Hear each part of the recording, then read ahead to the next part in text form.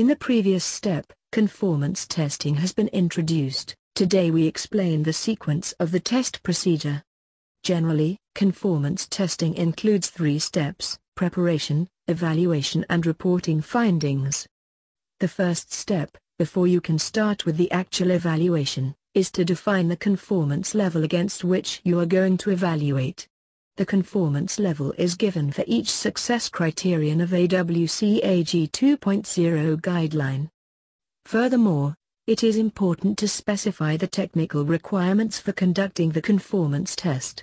That includes the combination of operating system, web browser, assistive technologies, browser plugins and so forth. The next step is to select representative web pages which will be the basis for the conformance test. For smaller websites, it is doable to evaluate all pages. Our example includes only 7 web pages and all are available from the home page, so it is easy to find your representatives. Other sites, such as Amazon, represent a broad variety of pages, functionalities and designs. The following recommendation by the W3C helps to select a representative sample of web pages for the audit. Common web pages, typically the home page, and representative linked pages from the home page will be the starting point. Other web pages that are relevant for people with disabilities, for instance, pages describing the accessibility features on the target website.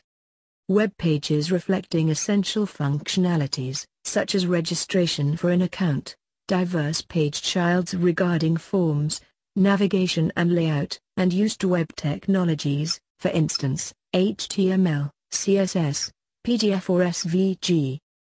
After the preparation, you can start with the actual evaluation. That means that you have to check all representative web pages against success criteria of the WCAG 2.0. The last step is to write a detailed report about the findings of the conformance evaluation. The report should include general information, such as name of the website, conformance level and technical requirements of the evaluation system. Furthermore, the report includes which success criteria were met and which were not. That is documented for each representative page.